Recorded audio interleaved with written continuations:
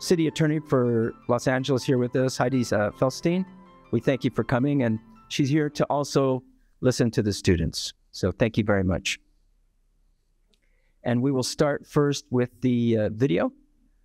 So the encampment used to be right there, and now the area is closed off. And right there we have pro-Palestinian groups doing a die-in. They call it divest from death for Gaza.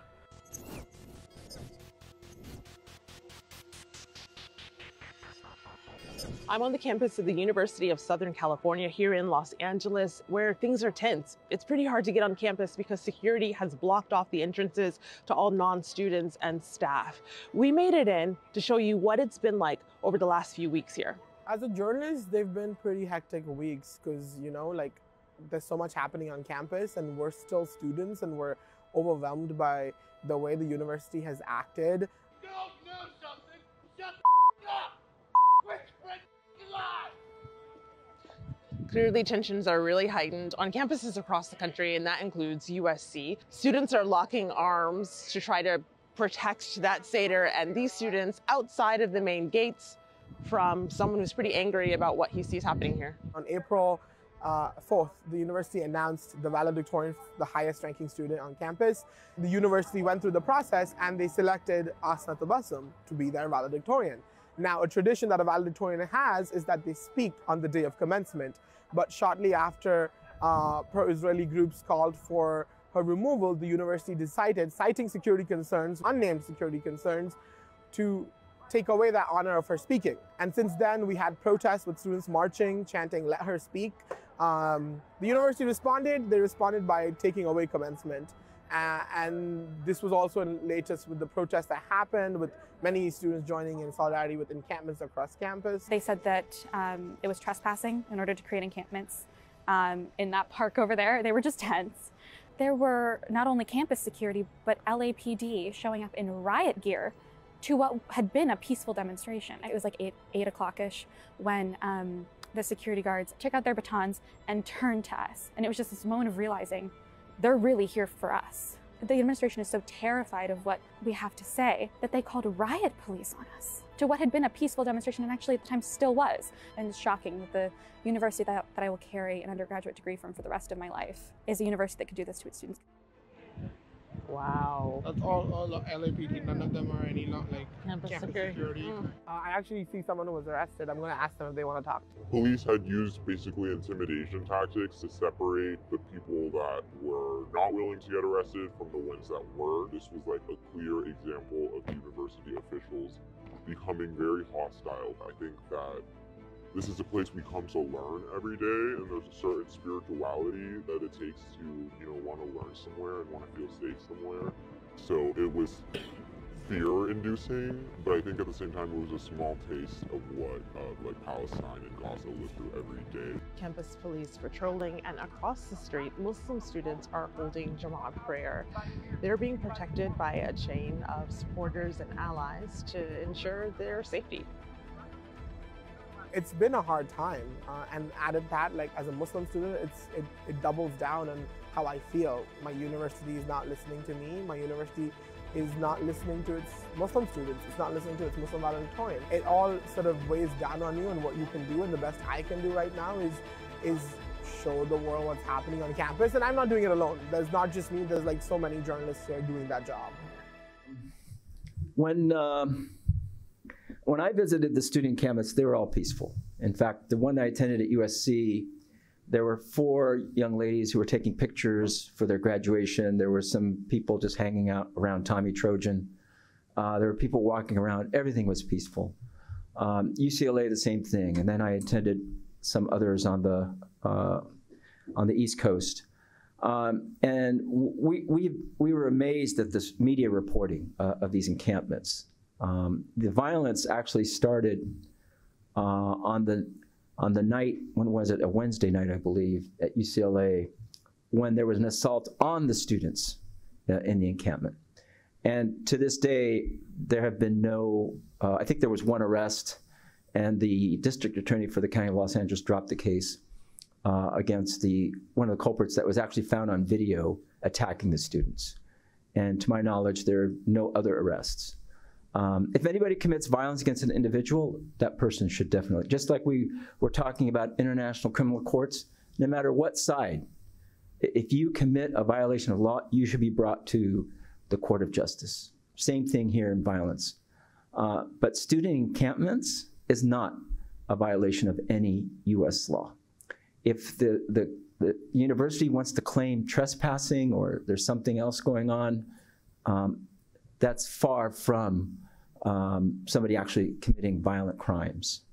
I was informed, however, by somebody that there's a New York Times article that most of the students who were arrested in the encampments, most of the charges have been dropped, and we've called on the city attorney for Los Angeles to drop any and all charges against the students who have been protesting the genocide here in Gaza, and she's here with us today. So again, we thank you, Madam Attorney, for being here, and we'll continue to work with you and all city officials to ensure that while the student voices are heard and protected, especially their First Amendment, that we also protect all people on the other side, the pro-Israel side, in terms of their safety and protection as well. And to have a civil discourse about this issue and not letting it deteriorate to fights on the streets, which is not who we are, which is not who we are as Americans, regardless of which side we're on. So we want to now turn our attention to the students themselves. They will identify themselves. Again, we ask no pictures, no videos, no social media postings. They've been under attack enough already. Some students decided not to come today, again, for fear of retaliation. And this has been going on for decades in terms of ruining people's careers who take on the Palestinian issue. And we've seen that again throughout. There's something called the Canary Commission that basically is designed to go after academicians, faculty, students who support the Palestinian issue, and to make sure they never get a grant and they don't get jobs. So we ask that we protect these wonderful leaders who, again, out of their moral compunction for justice, have spoken out. Greetings, everyone. My name is, can you hear me? Okay. My name is Joshua. I am a UC Santa Barbara alumni. I am also a organizer for Latino Muslim Unity. I participated in and supported several encampments, including UCLA. I would definitely say that UCLA was far different than all the other experiences that I had. I was at the Cal State LA encampment, which was very tame, and the energy was quite different, not because of the students, but because of what the environment was around them. It goes to show that every university has a different level of connection and ties to the military-industrial complex, to the ruling groups, to just big, high-profile donors. And it's a little bit different for each place. I would like to talk about my alma mater, UC Santa Barbara. UC Santa Barbara has a military project in the engineering department, which is what the Department of Defense and the armed forces do. They use the universities as laboratories, the engineering departments, to develop their projects and objectives. So rightfully so, it has nothing to do with the students and the students' education a lot of the times. You know, the backlash that they're facing, it's about something really powerful that has nothing to do with them. So I remember at the UC Santa Barbara, we got a call. So the students decided to occupy a hall, in solidarity with Gaza. And the university sent military MRAP vehicles to suppress the students. I don't know if any of you know what that looks like, but those are the big vehicles. They almost look like tanks They're the ones you would see, you know, during the war in Iraq or Afghanistan. I mean, this is fully plated, fully armored military vehicles that you see on the campus, and it was just it was really mind blowing. But I want to go back to the UCLA encampment. I think geographically, where it is, really in the heart of very ultra wealthy, ultra Zionist community, right in their backyard, was super dangerous for them. I could tell the moment I stepped on. I went to the last attempt to put up an encampment, and I could just tell the moment I stepped on campus that I was not safe, and that this was just a different level. I didn't even spend that much time putting up the tents. My friend and I were driving in supplies, and even that alone was very precarious. We parked right in this little loop in front of the campus, right in front of the lawn, and right away all the security swarmed us. They swarmed us. They got real close to us. They brought their phones out, as they say, a full attempt to intimidate and scare you into. And we weren't even in the encampment yet. We were just dropping off supplies. So they got so close to us that they were trying to film our license plate, and we actually got into an altercation because they weren't acting like security. They were acting like thugs. They were getting in our space. They were trying to, we weren't breaking any law or anything. So I could just tell it, the energy was really different. But yeah, Apex Security, the folks that were basically the front line of defense for the opposition, they didn't follow any typical security procedures you would imagine from a security group. They were literally just paid thugs. They would come and bully and push around and assault people.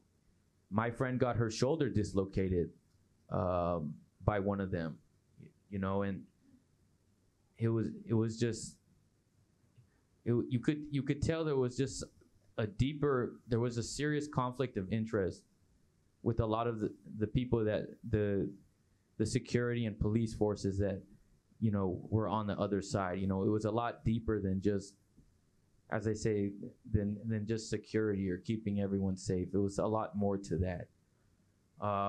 But I'll just leave it off with this. I graduated a few years ago, and we never had an encampment. We never had the level of militancy, the level of resistance that these students are learning and are practicing and embodying is so powerful.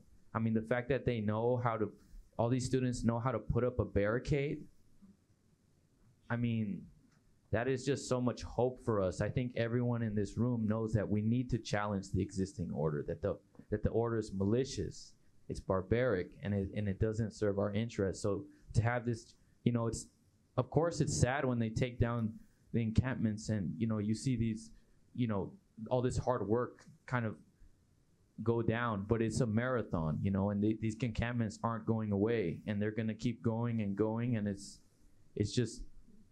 really encouraging to see. So I'm really optimistic going forward for the student solidarity movement. Thank you. Assalamu alaikum. My name is Ayat. I'm a fourth-year Palestinian student at UCLA, and I'm honored to be here today with you all and just talk about my experience with the encampment and everything that followed on campus. Honestly, I like to think of our encampment as the waking point for so many people at UCLA, because it really revealed to the students and the faculty how the administration genuinely does not have our best interests in mind. I want to remind everyone of the purpose of the encampments, which was honestly a way for us to peacefully protest and express ourselves with the goal of getting our demands met, which is literally for our own tuition money to not be spent on funding a genocide.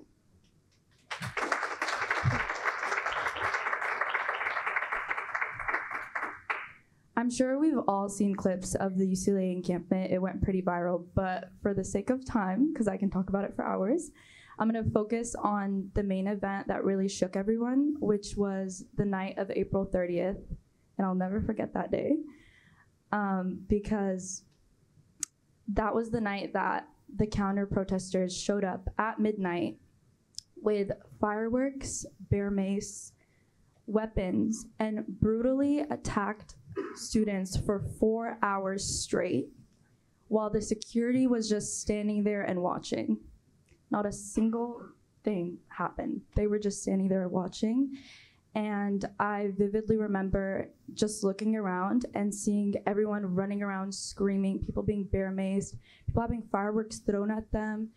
One of our classmates' head was like cracked open. He had to get 14 staples. And I remember someone calling 911 to come and bring an ambulance and them literally saying they're not authorized to be there. So we had to have students literally volunteer themselves to drive many students to the emergency room to get them checked out because people were they were injured and the ambulance couldn't come apparently. Sorry, I just want to make sure I hit every point. So on top of that, once the police showed up, they just stood there for a couple minutes and didn't do a single thing. And when they did show up, most of the counter protesters were already gone and not a single one of them was arrested. No disciplinary action was taken towards any of them. And how did the school respond to that? The next day, they sent a huge email basically putting the blame on us, saying that we had a violent encampment and that it needed to be shut down.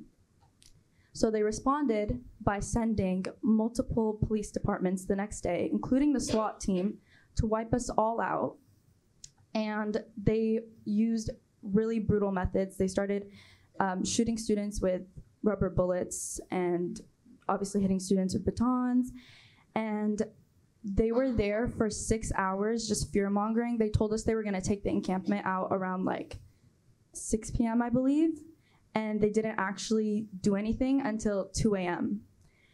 And I just remember thousands of students like coming from all over Southern California, like people from UCSD, people from UCI, people from all over Southern California showed up to like stand with us and support us. And unfortunately, they ended up taking it all out and arresting over 200 students.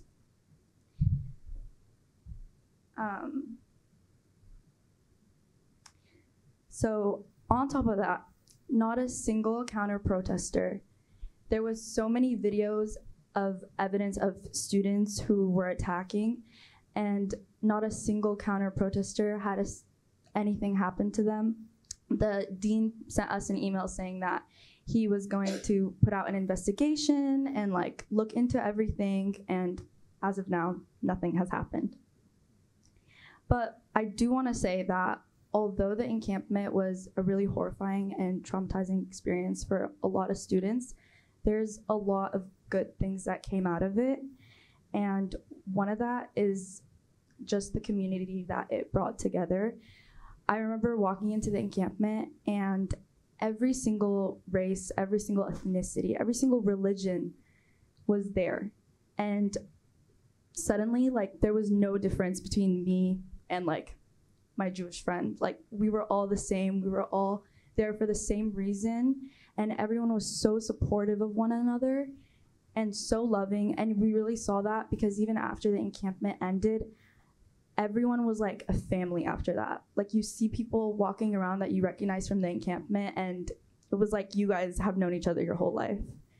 And that was just something that was really beautiful to see on campus, especially as a Palestinian student. I feel like my whole life, like, a lot of people didn't even know what Palestine was a couple years ago. Like, when I vividly remember being young and like people would ask me where I'm from, and I'm like, oh, I'm from Palestine. And they're like, you mean Pakistan? And I'm like, no, Palestine. And then I'd have to explain to them what it is, and then I pull up a map to show them, and then I realize it's not on the map, and then I have to explain to them why it's not on the map. So it was just beautiful to see how much recognition and how so many different races and ethnicities and everyone was just coming together and like for one cause, and there was really no difference between any of us. So that's one thing that came out of the encampment that was, you know, beautiful to see, I guess.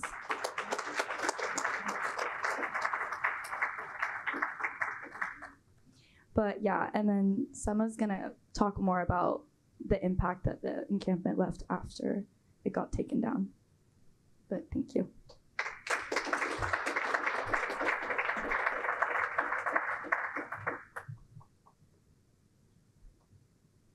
Assalamu alaikum. My name is Sama. As I have just said, I'm also a fourth-year student at UCLA.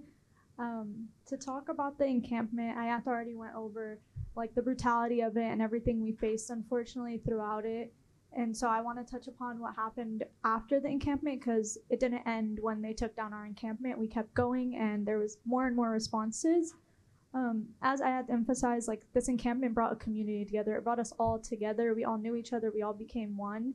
And honestly, it built beautiful friendships. Me and Ayat were acquaintances before the encampment, and we stood there together side by side the entire time it was open. And now I feel like she's one of my sisters. Like, we created a beautiful bond just through being there together. So alhamdulillah, I was able to bring all these students together and even strengthen our ummah together, because now we're all truly brothers and sisters in Islam, and we've been through this together. We saw each other in pain, we saw each other crying, and we were able to help each other up and like heal our ummah, alhamdulillah. The things I wanted to talk about was what happened after it was shut down and what administration decided to do.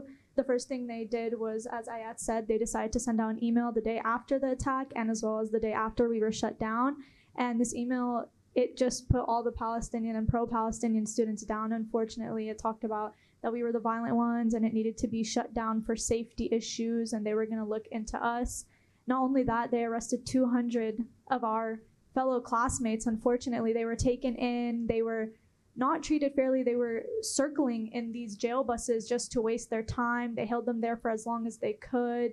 They didn't let them use the restroom. Like, we got accounts from all of our fellow students of how they were treated, and it was nowhere near just. They even took some of these students' phones, they took their laptops, and these are students in school. How are you expected to continue education? You don't even have your electronics that you need to work on. And this was all just like their investigation with no plausible cause for why it was being taken, why they were being treated this way, unfortunately.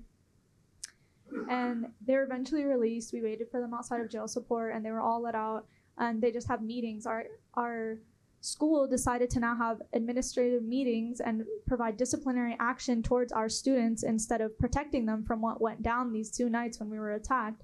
They're holding them. They didn't let some students take their finals. They didn't let some students graduate. It was just an array of things that they were putting down on them. And then even during the summer, I know people who have their meetings to go into court and speak about what happened, how they were held. So UCLA really took no part in trying to protect these students or make them feel better about what happened.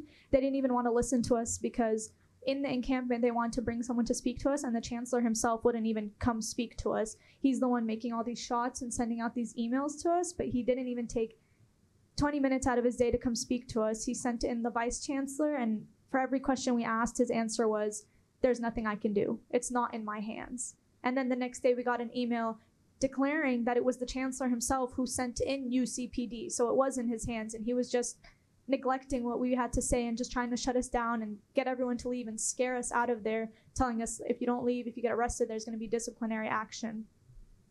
Unfortunately, we've seen this across a lot of the UCs. Even like every encampment has been shut down, and we haven't seen them divesting because they rather put their money into genocidal funds instead of protecting their students and what we have on campus. Another thing I wanted to talk about was, after that, we had other Palestinian events. We weren't able to set up another successful encampments, but any protests we had, the amount of police that came out already in their riot gear waiting for us, ready for us to be there, even though they weren't there the day we needed them, the day we were getting attacked, nobody was there to protect us. They were on the sidelines watching. As soon as they heard of any pro-Palestine event, the jail bus came around, the riot gear came around, every single police force you can think of came around and shut down and arrested students. And it's just heartbreaking to see that this is their main concern, is arresting the pro-Palestinian students trying to speak instead of keeping them safe, even if it was just a simple protest. And it just felt like that campus, UCLA, was no longer our campus. It wasn't the students' campus. It was now UCPD's campus. We would walk around campus just to class even, and I would see police officers, and as I walk, because I'm visibly Muslim, they just stare at you. They look at you the entire time. They're watching every move you do. I walk into lecture halls and they're just eyeing you the entire time as if this isn't my school. I'm not here for my education. I'm not just a threat to them. That's all we're known as. And unfortunately, we even faced students getting harmed outside of campus. And where is the police again? Nowhere to be found. There's been reports of multiple students getting attacked, unfortunately. And I work in one of the dorm halls, and there's attacks that have been reported in the dorm halls, and nothing is coming of it, unfortunately. So we just don't feel like this is somewhere we can be safe, unfortunately. And that's just something that's really heartbreaking to see, since this is where we should be feeling safe. But as I can sit here forever and talk about how unjust we've been treated and how UCLA is not caring for us, I just want to emphasize that when I look back on this year, when I look back at my junior year at UCLA, I'm not going to remember the studying or the classes. I'm going to remember the community and the support I felt, not only from the UCLA students, but from everybody around us, even everyone here today supporting us and hearing us out and wanting to help us just reach justice for Palestine, as we're all aiming for the same goal, inshallah.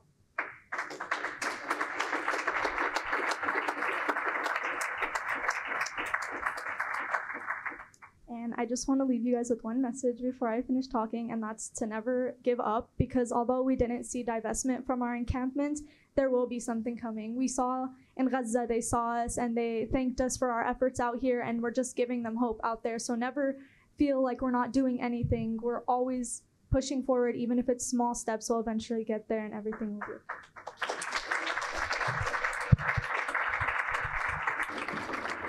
Could either or Joshua, you're not Muslim, correct? You're not. No. Okay. We just want to make this is a multi-faith panel, could you also talk about what you expect come next month for USC? I think UCLA restarts end of September. Are these encampments going to come back up? Is there going to be more student protest? So I don't really know the details, but I know for sure that they're not going to stop. They're going to keep pushing and pushing until something happens.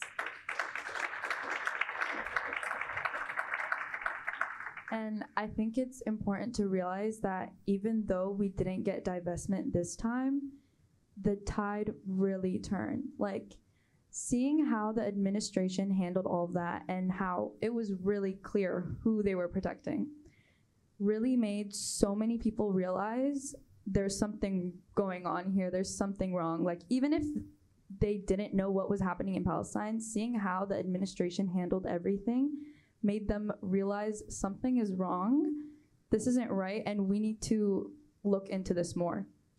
I remember walking into a research meeting like the week after the encampment, and literally our investigator had up on the whiteboard like Free Palestine written out, and I looked at her and I was like, was this here from before or something? And they're like, no, like we put it up, you know, like we saw what happened and that's not okay, and like we really need to like stand up for what's going on. And I was just like in shock, because it just showed me how much this has spread.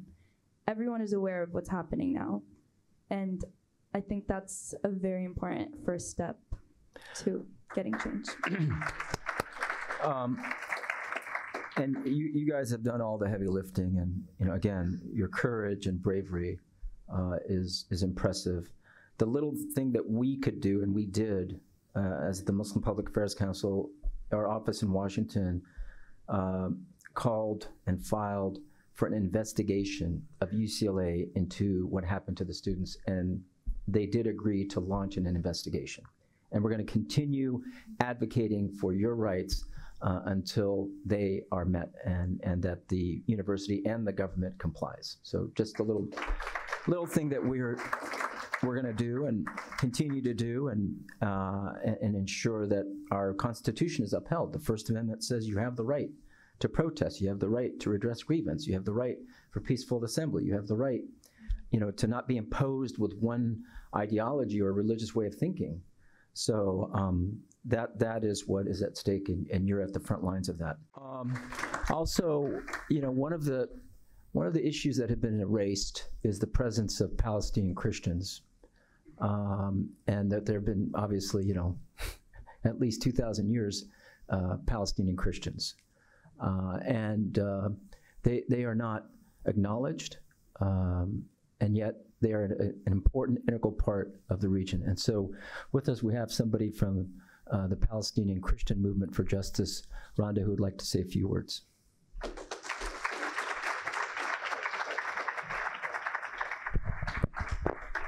I'm short here, so hopefully. Hi, I'm Brenda from Palestinian Christians for Justice. Thank you for the introduction, and thank you for everybody for being here this afternoon, and for the students for sharing their stories. I fully support all of you, and I'm sorry for everything that you had to go through and endure, because it honestly is shameful. It should have never turned out that way. I'm not a student, but I'm here to represent the Palestinian Christian population. I was at the UCLA encampment. I was there. We helped get donations to set up, and it was such a beautiful experience to see everybody come together to support these students, because this is our future. They're our voices, and that's what we need to do. And one of the days that I was there, it was Debke. It was beautiful. It was community together, standing up for justice. People that I know were there. There was never a reason to see the violence that ensued after. I was there the evening that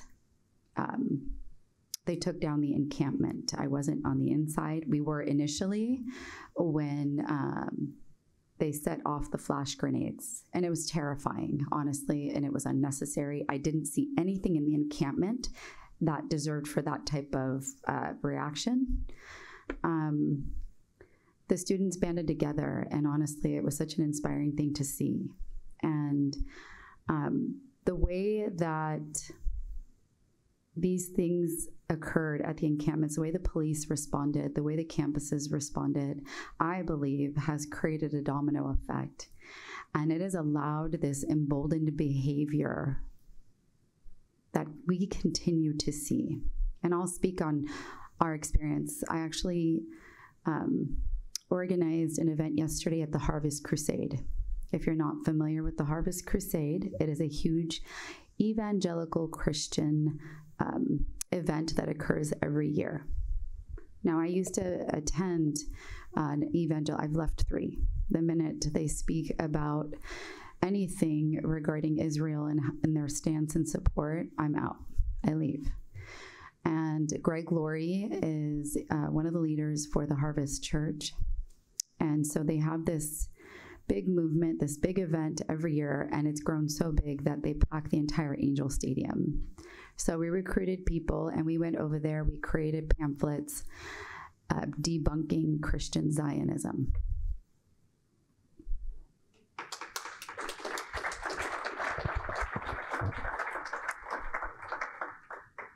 Now, I was one of the people at the land sale protest, and that was a terrifying experience. I was called horrific names the minute I got out of the car. Out of respect for the building that we were in, I won't repeat those names. But as a Palestinian, we feel like we've been reduced to nothing, invaluable. And there was fear stepping into this big event with thousands of what you might say mostly consist of American national Christians, with these shared extreme ideologies. So our approach was, let's go in, let's have conversations. Let's educate, not agitate. So we created pamphlets. The pamphlets with Bible verses debunking this idea that Israel, which truly in the Bible does not exist and should not exist yet. It is symbolic of the believers of God, believers of Jesus. And they've taken that and they've twisted it. They've taken our Bible and they've twisted it, which is a very painful experience for us. And so we passed out flyers, we spoke with people, and the majority actually received us well. So I was happy to see that. Like I said, very nervous after what happened at the land sale. But there were negative experiences. I had one gentleman tell me that, this started October 7th. We all know it started probably way before 1948 as they were planning all of this. And he said, Palestinians don't exist. They're a made-up people. And I said, I'm standing before you. I assure you, I'm not made up. And I mentioned how my grandfather was displaced in 1948, my grandma and grandpa, on deaf ears.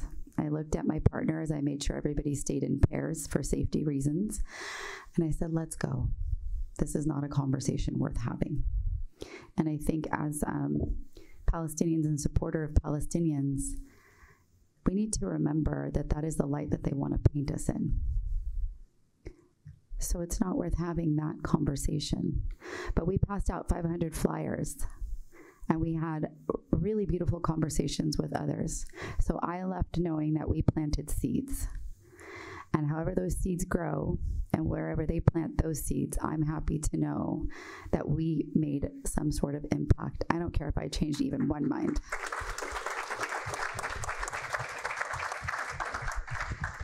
So with that being said, please let people know that we do exist. As I was telling people yesterday, Palestinian Christians exist. And if I could show you videos of their faces when I said, I'm a Palestinian Christian, one of the originals we're descendants of the originals from the Holy Land, people just froze. So I know the power that we hold in this movement, and I am trying to encourage more to come, to step out, and to speak up. And we stand together. This idea of dividing us by religion, no longer. So thank you for having me, and thank you to the students for all that you've done. Assalamu alaikum. A little bit of an introduction to this video. You have all listened to eyewitness from the students who were at the different encampments, whether at UCLA. And you also witnessed the eyewitness from one student and the senior gentleman who shared their experience at the demonstration in front of the synagogue, where illegally they were holding a session for selling illegally stolen Palestinian land. This is one more eyewitness from a fellow Muslim who, Hussam, is an active participant in a group called Pasadena for Palestine. They meet, and I am one of the group. We meet every single Monday.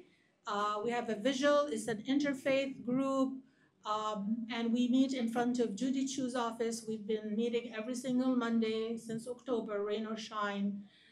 Continuing to call for our representative to call for ceasefire and end to this genocide.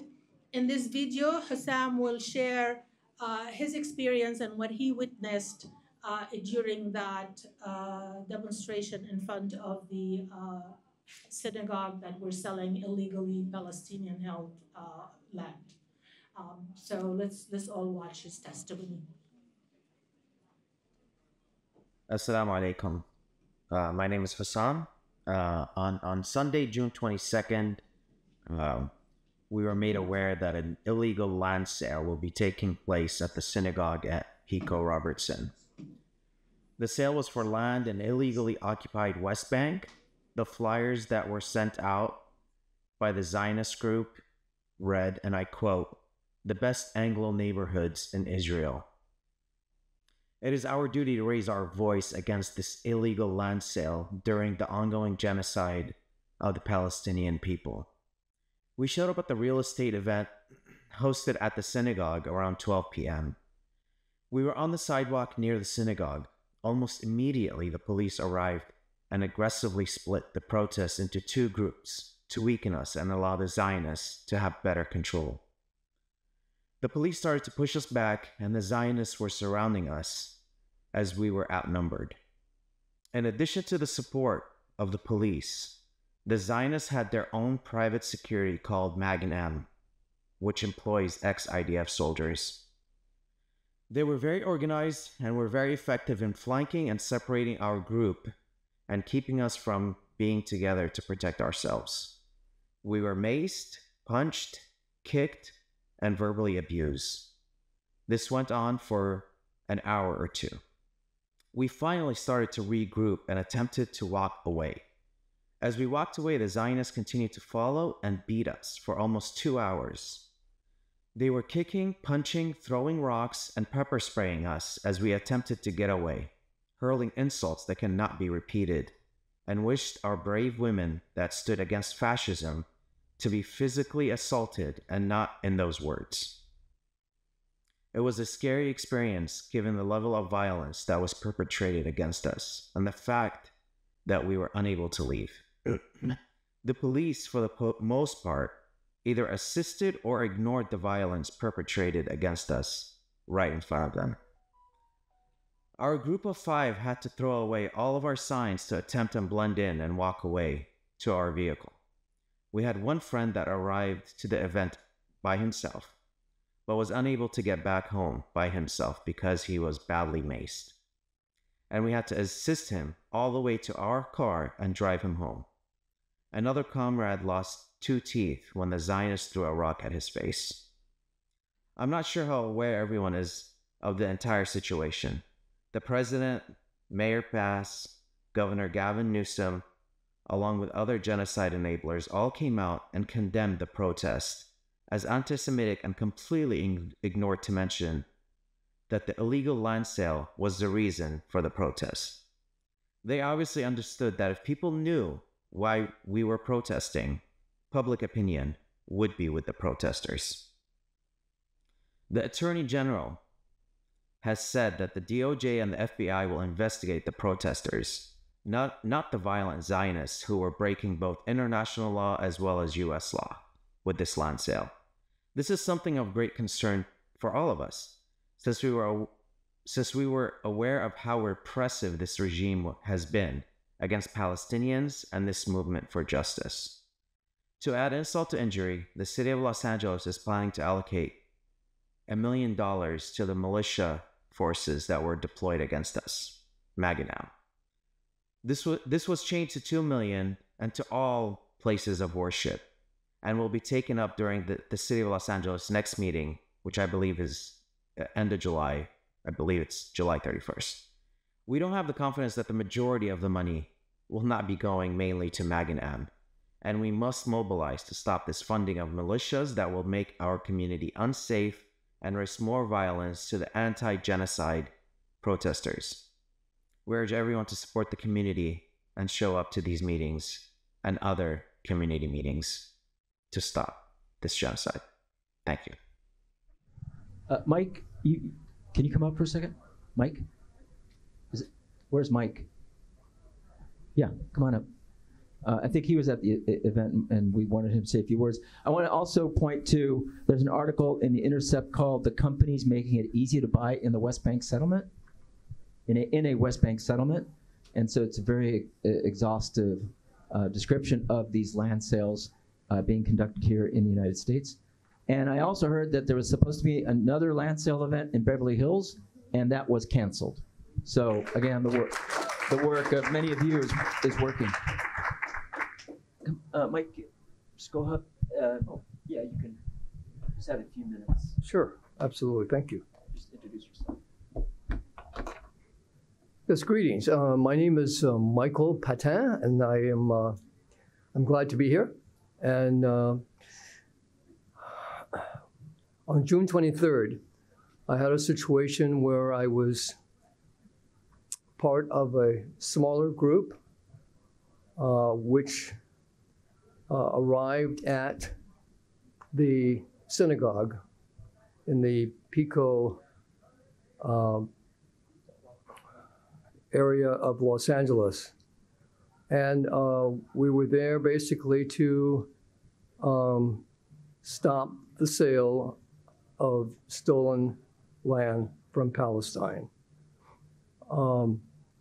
Just a couple of minutes of background on why we were there. I'm involved with a group of people who meet on a regular basis in Pasadena. We are pro-Palestinian. We meet on Monday evenings. We also meet at the farmers market in South Pasadena. We are a good group of pro-Palestinian people. We engage others in conversation about the issues. We are always where we need to be to show our solidarity with our brothers and sisters in Palestine. It is important to me. It is important to me to not only having been part of a workshop of Reverend James Lawson for many, many years on nonviolence, to actually find opportunities in my life to put his ideology at work for me in my life and in the way that I can do it practically, exposing to family and friends all of what I feel have been injustices inflicted upon Palestine for decades. So as an activist, as a person who believes in nonviolence, I have to find ways to come together with other folks of like minds to understand that we individually have power to put whatever we believe in at work with others in community settings. So going back to the Pico Robertson neighborhood, I arrived there with two of my fellow pro-Palestinian comrades, and almost immediately we were met with a very hostile group of people, maybe 10 to 15. And that very quickly rose to 100. And shortly, we were outnumbered significantly. We did our best after being pushed around. I was pepper sprayed twice. We were pushed around. The Los Angeles police presence was just a presence. They did nothing at all to stop any of the conflict. They did not play any kind of a role in mitigating anything that would come up between the two factions.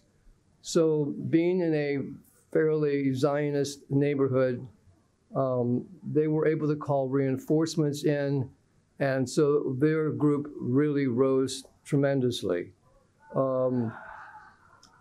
There were innocent people who were there simply to be nonviolent, to simply take a stand against the sale of stolen property.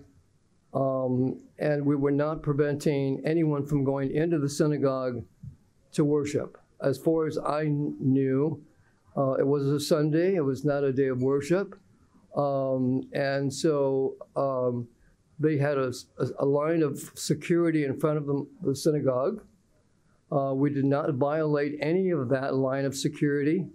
We stood firm in chanting and indicating that we were there simply in support of justice for Palestinians. And we were mocked, we were called names. As I said, some of us were pepper sprayed, including myself.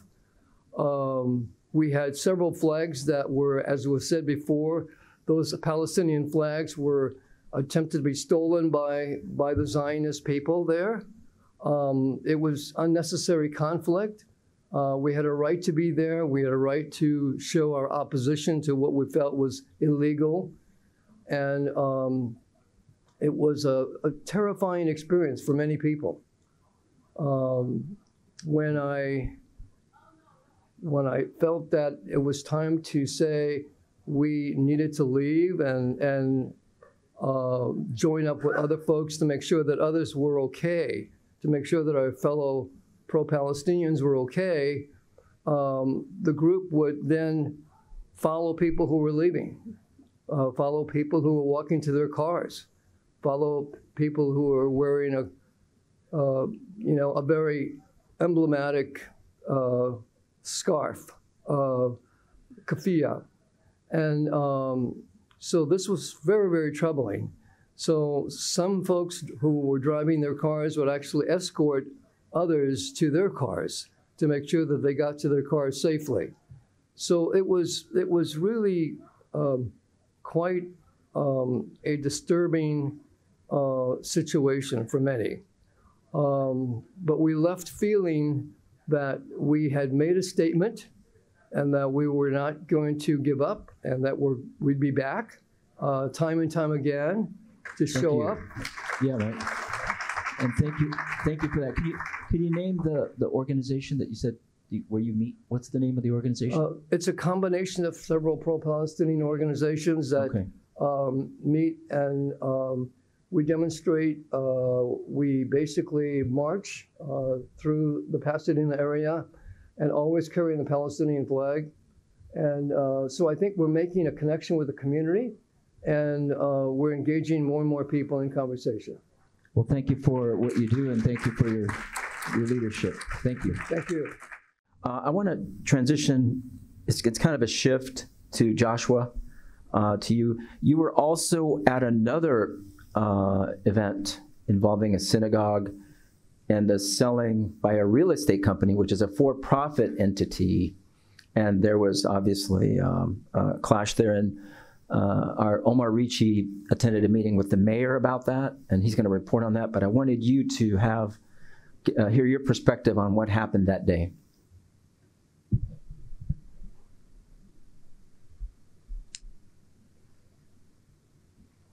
Well, you know, I just saw a video on Instagram of the brutality of, I don't know if many of you have seen it, of the brutality of the settlers coming up, beating and brutalizing this family with metal bats. I don't know if any of you had seen it, but that was a great reflection of the type of people we were dealing with in front of I wouldn't even call it a synagogue. You know, I was raised Jewish, and I don't know any type of synagogue that would run a stolen land real estate sale in their place of worship. That's the first, one of the most fundamental Jewish laws is do not steal. So it's just totally defilled, desecrated space. Anyways, you know, I'm 5'10", so taller, fairly tall, you know, 180 pounds. Nobody bothered me, you know, I was fine. But when I looked around at the protest, it wasn't me and the taller, stronger people that were getting brutalized. It was elderly people that showed up to protest. It was journalists. It was women on not me or anybody that, you know, has a stronger physical presence. It was the most vulnerable. I remember even looking to my side and seeing my comrade who's in a wheelchair. I mean, the Zionists were coming up to him and punking him. A guy in a wheelchair. I mean, again, I repeat, it just felt like a reflection there of what we're seeing overseas in Gaza and the West Bank. When we first got there,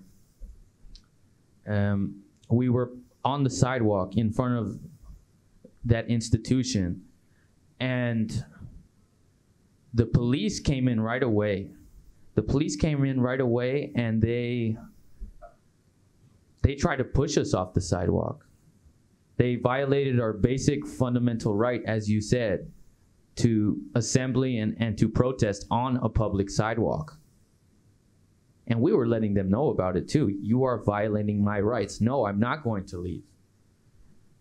And I mean, it was just so blatant and flagrantly criminal. And then slowly, we were getting pushed onto the street, and more of the Zionists kept swarming in.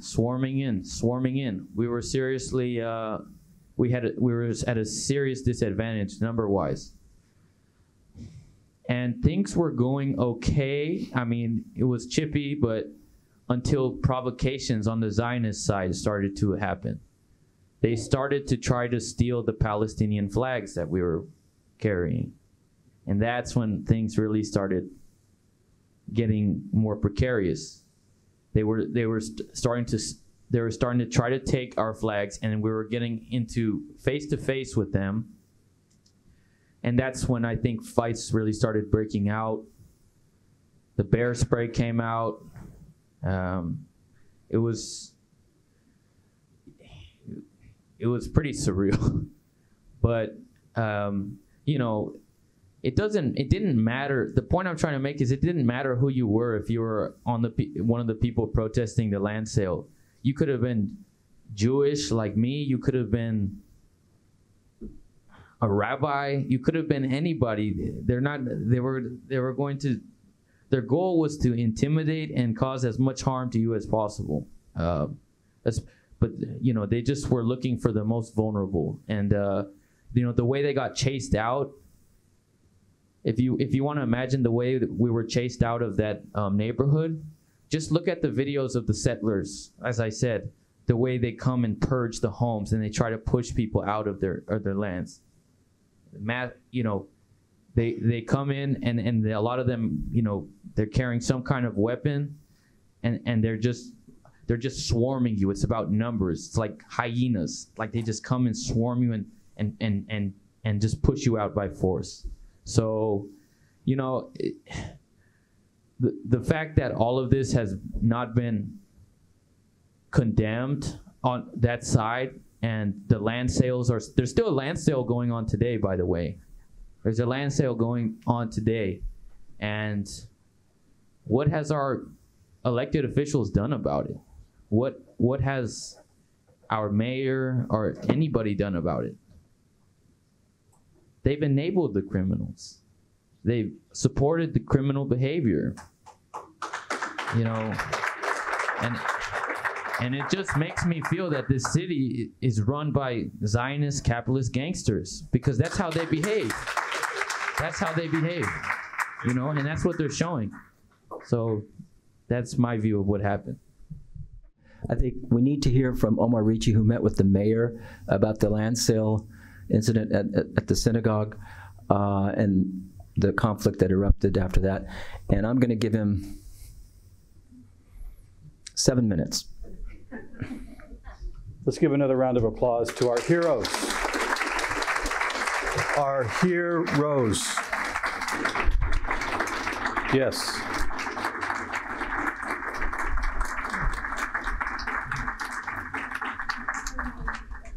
They are a far better group than a lot of us who are older. All right, let's just go to the next slide since Salam has given me so little time.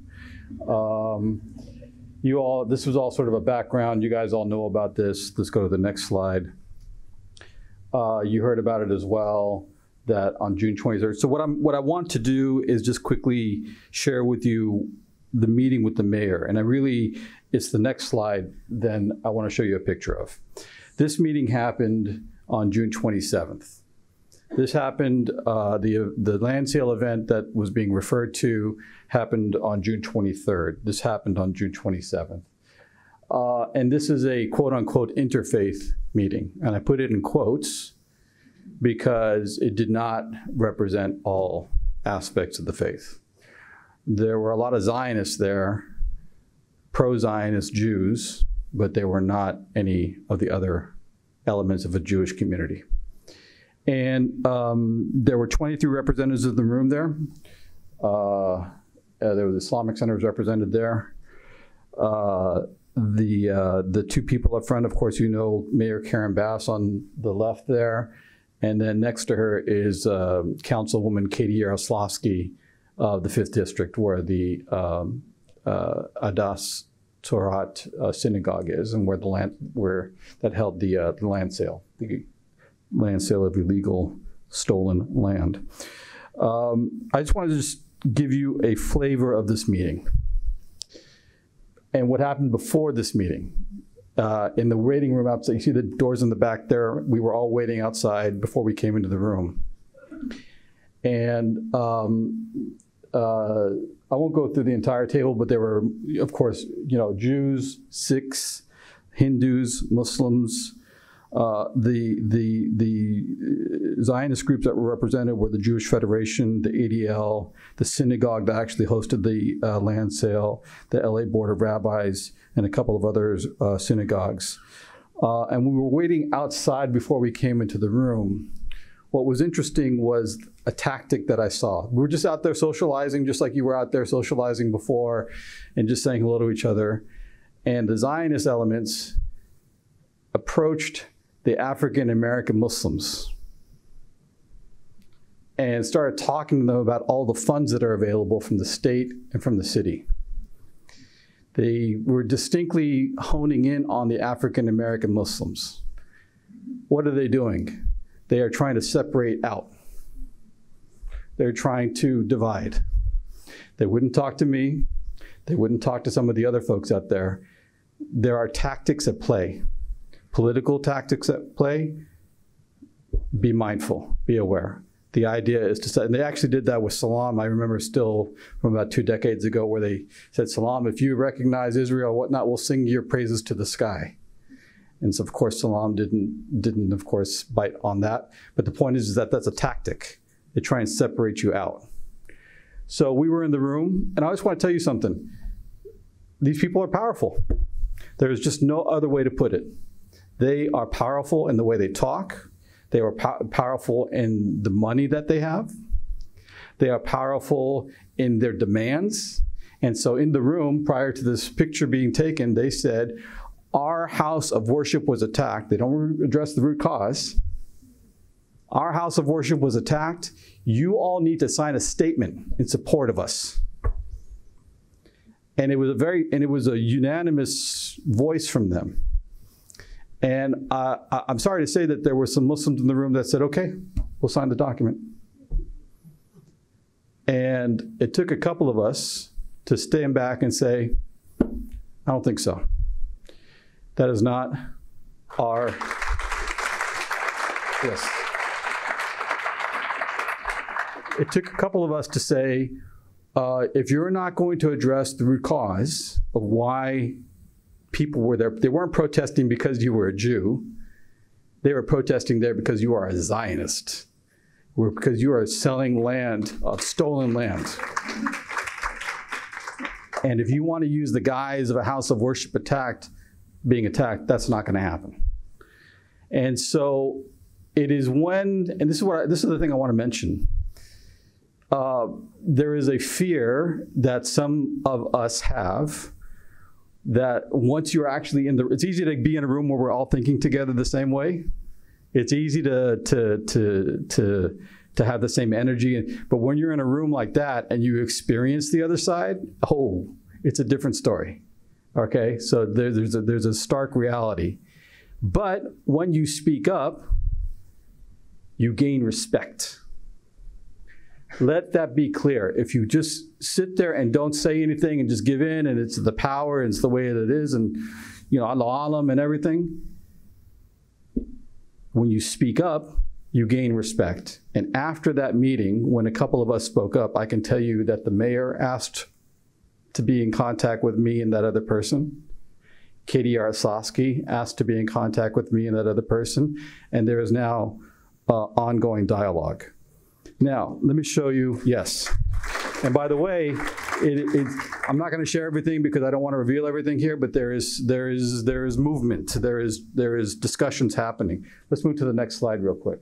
Okay, one of the things that happened, there was, the day before that meeting with the interfaith community, quote unquote, there was a resolution that was introduced in the LA City Council to give $1 million to the Jewish Federation, which has over $1 billion in assets, by the way, just down the street here, of LA, and a group called Magen Am, which is an armed Zionist militia, that's no other way to put it, here in LA that is quote unquote tasked with protecting Jewish communities, using our taxpayer dollars, all right? That motion was introduced by Katie Yaroslavsky and a couple of other members of the council that co-sponsored it. And it came out the day before. And a couple of things I want to note about this. When we found out about this after the interfaith meeting. And there were a couple of attitudes that came from our camp, if you will. One attitude was, they're going to do it. How can you? Because when we talked about, hey, can we rally to oppose this? Can we come out against it? There was sort of this fatalistic attitude, like the machine is already working. We can't stop it. All we know is to know how to protest. But there was another camp that said, no, we're going to organize against it. And in the next slide, the community rallied and actually defeated the motion. Okay? That happened in a matter of days. That happened in a matter of 48 to 72 hours. My point is that we should never, ever have a defeated mindset. The second thing is engagement is a slow-moving effort, but it works. It works. And let's go to the next slide here. Okay, so next steps. There's still a ceasefire resolution that's being discussed. I won't get into details. There's a lot of mechanics working behind the scenes behind that. The money from the defeated motion, they've now upped it to $2 million. And they're saying give it to anybody who applies, not just for Magen Am or whatever, but to anybody who applies. There's various schools of thought right now within our efforts. Some are saying we shouldn't be doing that. I see Salam really hovering around here, so I'm going to try and wrap this up here. And that there's internal community discussions underway. All right, next slide, and that's my final slide. So give me a second, bro. So I'm not the enemy. So the one thing I always want to share. I don't want to turn this into a khutbah, but let me just share with you a verse from the Quran that when I read it, I mean, it struck me like lightning. It says here, it says, I won't go through the entire thing, but basically it's describing the situation we are facing here today to a T. It's basically saying, hey, you Muslims, you guys who are constant in prayer and giving zakat and giving purifying dues, as soon as you're told to fight in God's cause, some of them stand up, whoa, hold on a second. I just want to pray. I just want to give the dues. You're telling me to fight? I don't want to fight. And so that's analogous to what we're experiencing. Some people, and rightfully so, I want to be clear, we have to be wise about how we deal with things. But if we somehow fear the Zionists, that, oh my God, they're too powerful, they've got the money and everything else, you are putting the Zionists above what God commands us to do. All right? I'm not saying we don't be stupid. I'm not saying these kids should absolutely withdraw. How about nonviolent fighting? Nonviolent fighting, yes, thank you. All right. But the point is that we are in genuine fear of being targeted, of being doxxed, of being loss of our jobs. Believe me, I'm in that position, all right? But I know people in this room who've had family members that have been doxxed, all right? But the final thing the verse says, the akhirah, keep perspective. Know who's in charge. Know that God's promise is greater than anything these Zionists can ever, who will be gone, inshallah. All right, God's promise is far greater. And so faith alone is not enough, but you've got to work for justice. Thank you very much. Assalamu alaikum.